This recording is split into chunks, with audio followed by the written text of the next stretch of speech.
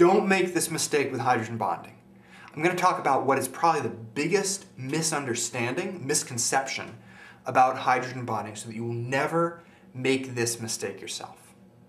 Imagine this is a question on a test or something like that.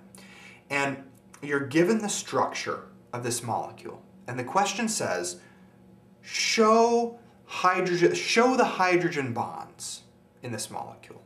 And so somebody circles this O and H here, and they say this right here shows the hydrogen bonds. Is this right or not? It is not right.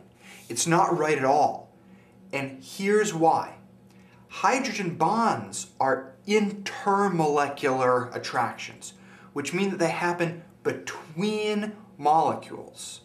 So in order to show a hydrogen bond, what we'd have to do is get another molecule and show an attraction like this. And the attraction, the hydrogen bond, is going to happen between this O here and this H here. And why is that?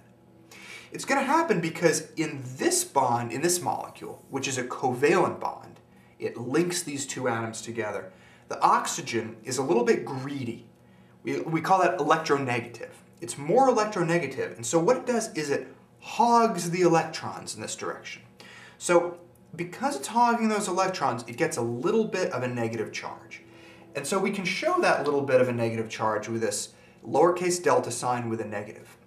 And since it's hogging the electrons away from the hydrogen gets a little bit of a positive charge. And the same thing happens on this molecule down here.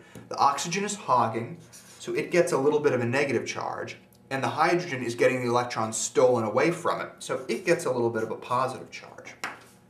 The hydrogen bond forms between these two molecules when the positively charged hydrogen on this molecule gets attracted to the negatively charged oxygen on this molecule. Remember that opposite charges attract. So almost just like magnets, this guy's going to float over here, and the hydrogen here is going to become attracted to the oxygen. And they're going to form, this attraction is going to form a hydrogen bond. Sometimes hydrogen bonds are drawn by a series of dots or a series of dashes, just like this, between the positively charged hydrogen of one molecule and the negatively charged atom of another molecule. So these lines here show the hydrogen bond between these two molecules. This bond here is not a hydrogen bond. Yeah, there's a hydrogen in it, but it's not a hydrogen bond. It is a covalent bond that exists within this molecule. Hydrogen bonds happen between two or more separate molecules.